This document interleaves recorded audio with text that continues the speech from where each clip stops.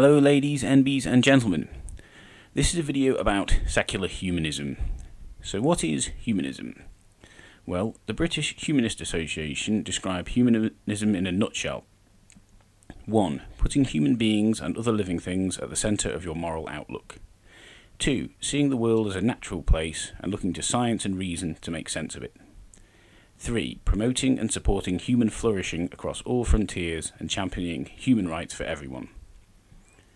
The International Humanist and Ethical Union also describe humanism thusly. Humanism is a democratic and ethical life stance that affirms that human beings have the right and responsibility to give meaning and shape to their own lives. Humanism stands for the building of a more humane society through an ethics based on human and other natural values in a spirit of reason and free inquiry through human capabilities. Humanism is not theistic and it does not accept supernatural views of reality. There are, of course, some common misconceptions about humanism. In an exchange on the BBC programme The Big Question, BHA President Andrew Copson was accused by Christian Tao Adui of idolising former dictator of Cambodia, Pol Pot. Pol Pot was certainly an atheist, but other than that, little if anything about his worldview was compatible with humanism.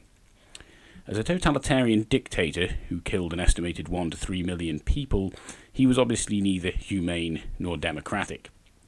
Pol Pot, along with Joseph Stalin, was a state atheist, not a humanist. Whereas humanist groups advocate for the rights and social acceptability of being non-religious, state atheists advocate for the banning of religion.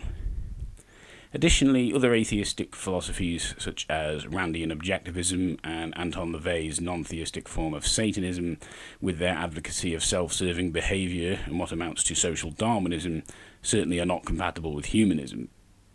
Humanism is also not an alternative position to feminism. Indeed, at the 2014 IHEU conference, many speakers advocated for and identified as feminists.